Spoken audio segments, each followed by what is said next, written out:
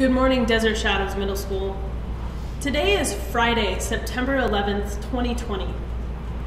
Today marks the 19th anniversary of the terror attacks on our country that killed 2,977 and injured more than 6,000 people.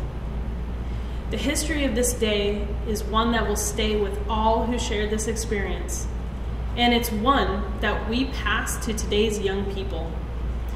It is remembered as a time of tragedy, but also of unity and strength, as Americans stood together against violence, against hate and intolerance in our country and in our world.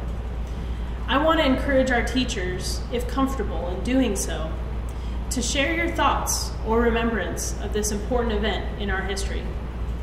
In remembrance of 9/11, I will ask all students to stand for a moment of silence, followed by our Pledge of Allegiance.